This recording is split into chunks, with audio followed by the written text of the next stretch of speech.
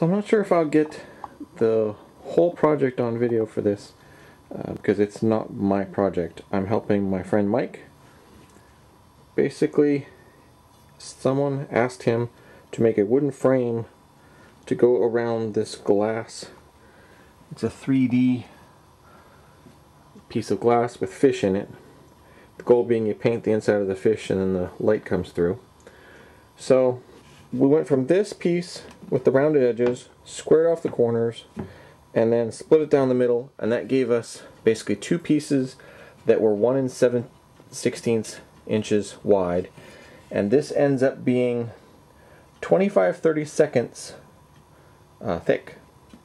So from there the plan was, okay, let's make this into something that has not only a spot to put the glass, so we'll have a front lip and then the glass and then a back cover plate to kind of lock it in. So going from this piece to, if it'll stand up, I'll try it on the other side then, this piece. Okay, so turning this into this. The small notch being where the glass would fit, that is 3/16 inch deep or wide in this direction and 1/4 inch wide in this direction, and then this other piece which is 1/4 inch deep and 1 inch from here to the front of the board. So then we cut pieces of thin 3/16 inch plywood that will basically fit in there like that, and then the glass that will hold in the glass, and there'll be a little bit of a lip so it doesn't stick out past. And yeah, so the next, so we now have, so this was the test cut piece, and we now have the two top, bottom, and the two side pieces, and that's the other piece of plywood to go along the edge. So next what we have to do is we need to cut these corners at 45 degrees and then fit the glass in, put the plywood in, drill holes, and get it all ready to go, and then come up with a way to hang it, and then just any sanding, etc. And I think the person who's going to get it wanted to stain the wood as well. This is pretty enough. They may or may not decide to stain it. They may just put a clear coat on, because the projects I've had with this, it ended up being pretty enough that we just didn't stain it. We just put a clear coat on. But yeah, that's the fun bit. And for those people who like crazy math, that's the glass size. So it's basically 18 inches of glass by, and it's not square. So the top is 18 inches, the bottom is 17 7/8. The sides are at least equivalent with 7 15/16. And then here was figuring out how, you know, the sizing for with that 1/4 inch inlay for the glass. And then this was, how long do we want? Well, we wanted a 1/16 of an inch space. I know that says 1/6, but that's supposed to be 1/16. And then 1 3/16 on each end for the section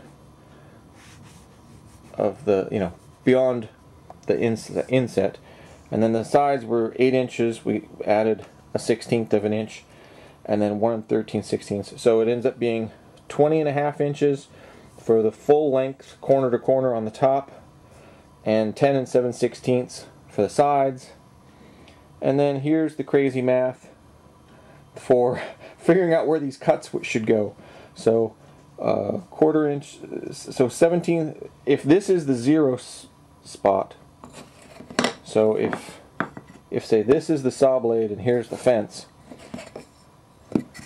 we slid this up against the saw blade and then ran a cut at 1 inch high at 17/32 for the fence, and then we went over and did it at 11/32 a 1/4 inch high for this other cut, and then we bumped it back and did 14/32 to take the other vertical piece out for that slot. And then we flipped it over and cut it there and cut it vertically this direction and trimmed that little piece off, and that gave us the shape. So tomorrow we will see about doing the 45s on the corners and then trimming the plywood to size and go from there.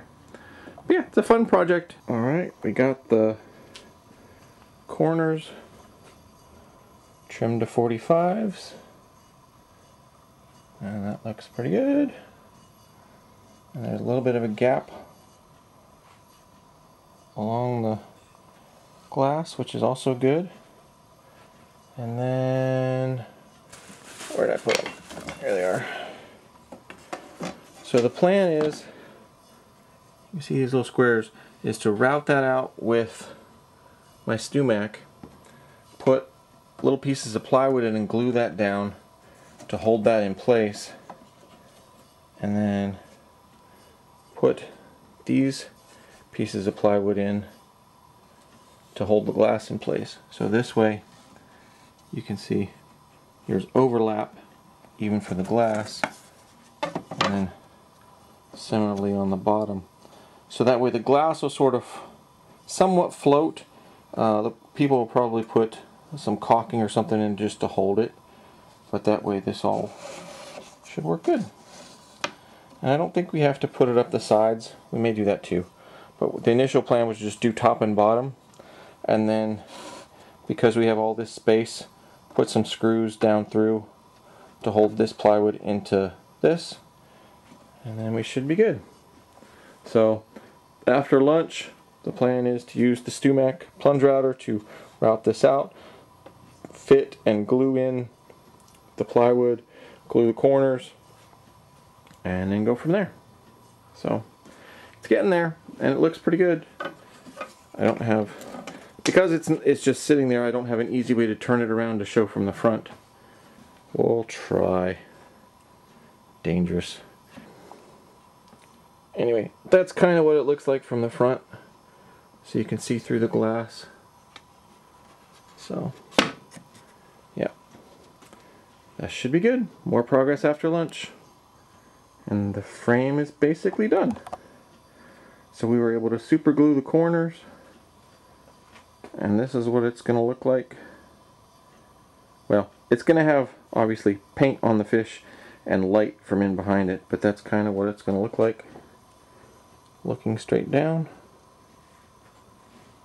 So yeah, I think this came out really cool. The grain is nice. I think this is wood. I know it's the kind that certain spots glow in blacklight.